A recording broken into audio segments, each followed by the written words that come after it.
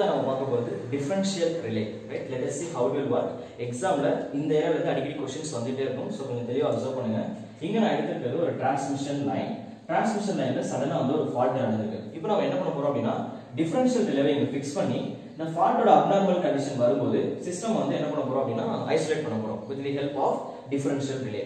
So differential relay வந்து யூசுவலா எப்படி operate ஆகும் அப்படினா ஒரு லைன் இருக்கு அப்படினா இந்த லைன்ல இருக்க ரியாக்டன்ஸ் இது வந்து டிரான்ஸ்மிஷன் லைன்.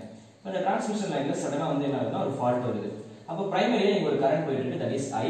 இப்போ இங்க என்ன ஆகுது that is fault current IF. இப்போ நீங்க செகண்டரியில ரிசீவ் பண்ற கரண்ட் அப்ப என்ன இருக்கும் I minus IF.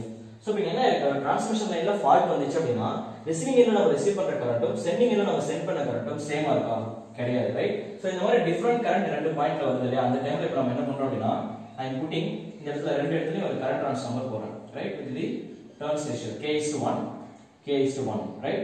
அவ்வளவு கரண்ட் நம்ம அப்படியே ரிலேல பாஸ் பண்ண முடியாது. அதனால நம்ம ஸ்டெப் டவுன் பண்றோம் ரைட். சோ கரண்ட் வந்து ஸ்டெப் டவுன் பண்ணிட்டீங்க அப்படினா பிரைமரில நான் எடுத்துக்கிற current I will call it as I1/k. turns ratio use பண்ணி இத ஸ்டெப் டவுன் பண்ணனும் ரைட். சோ இந்த ப்ரொசீஜர் வந்து வெரி இம்பார்ட்டன்ட் தெளிவா அப்சர்வ் பண்ணுங்க. அதே மாதிரி செகண்டரி இப்போ நான் பிரைமரில இருந்து கரண்ட் ரிசீவ் பண்ணும்போது இங்க வந்து நம்மளோட ரிலேவோட ஸ்ட்ரக்சர் இருக்கும் that is I am putting relay here. இப்போ ரிலேல வந்து யார் யார் இருக்கும் அப்படினா this is restraining coil. இது வந்து நம்ம என்ன பண்ணிருக்கோம் அப்படினா பேலன்ஸ்டு MMF டெவலப் ஆகணும் அப்படின்றதால ஆபரேட்டிங் காயில்ல இருந்து ரெண்டு பக்கமும் எக்ஸாக்ட்டா நம்பர் ஆஃப் டர்ன்ஸ் வந்து ஈக்குவலா டிவைட் பண்ணி ஃபிக்ஸ் பண்ணி வச்சிருக்கோம் ரைட். சோ இப்போ இங்க இருந்து வர கரண்ட் வந்து I1/k. இப்போ இதுல போற கரண்ட் வந்து let me call it as I0. இது வந்து ஆபரேட்டிங் காயில் வழியா போற கரண்ட் வந்து I0 ரைட். இப்போ ரீஸ்ட்ரைனிங் காயில் வழியா வர கரண்ட் வந்து I1/k. அப்ப இதுல எவ்வளவு கரண்ட் போகும் that is secondary side let me call it as I2/k. same turns ratio. clear fine. அப்ப இத வந்து அப்படியே க்ளோஸ் பண்ணிடலாம்.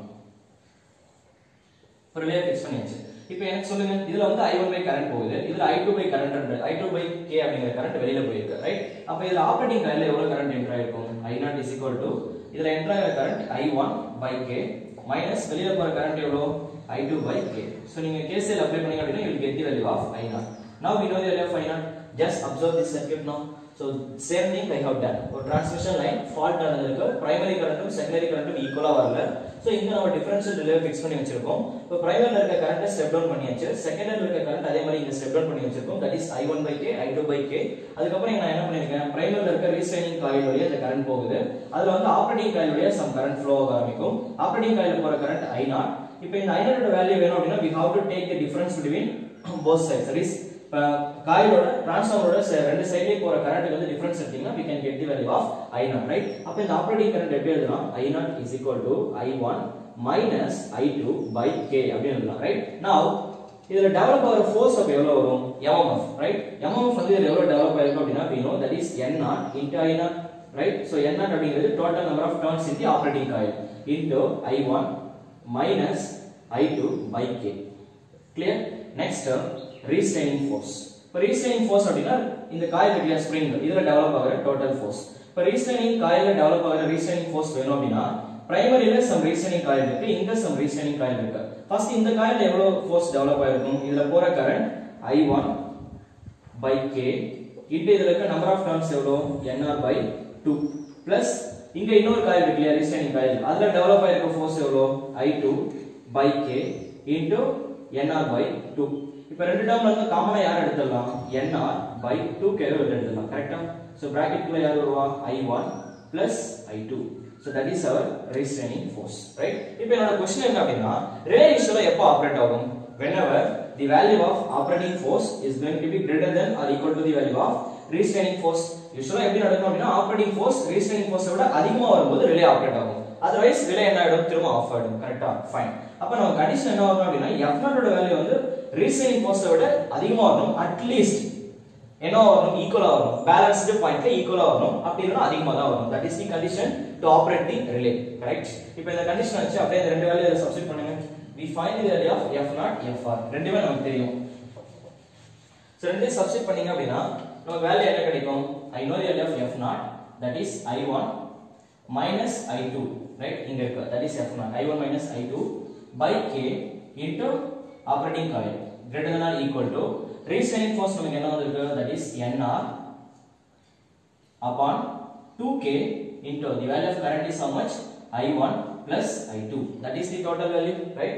from this இப்போ இந்த n ஓட வேல்யூ அப்படியே ரைட் சைடு பாஸ் பண்ணுங்க. பாஸ் பண்ணீங்கன்னா என்ன வரும்? I1 minus I2 by k greater than or equal to nr upon n naught into, I can write like this, I1 plus I2 divided by twice of k, right?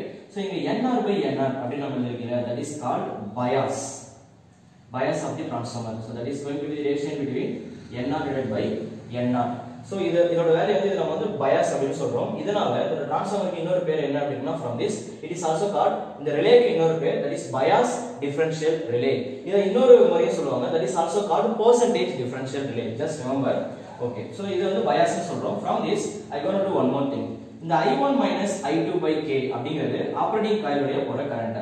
இப்போ relay வந்து operate ஆகணும் அப்படினா டைரக்ட்டா ரீஸ்ட்ரெய்னிங் coil வழியா போற current மட்டும் consider பண்ணா போதுமா அப்படினு கேட்டா அப்படி கிடையாது. Now tell me, ரிலே எப்போ ஆபரேட் ஆகும்?